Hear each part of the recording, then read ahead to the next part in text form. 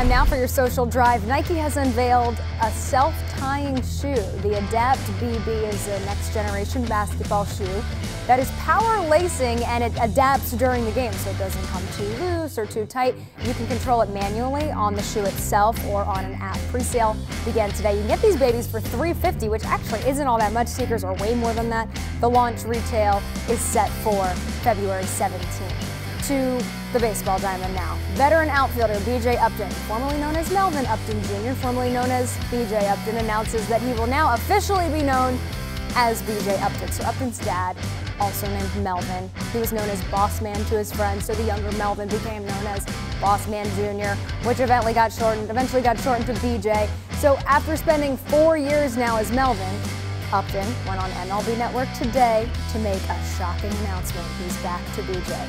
I'm glad that's settled. So here's something easier to explain. New Orleans Saints quarterback Drew Brees working toward a trip to this year's Super Bowl, but he's taking some time to celebrate his birthday. 40 years old today. Also today, his son Balin's birthday. He turns 10, and this appears to be baby boy Balin at Super Bowl 44 in 2010 when his dad and the Saints beat the Colts. That's your social drive.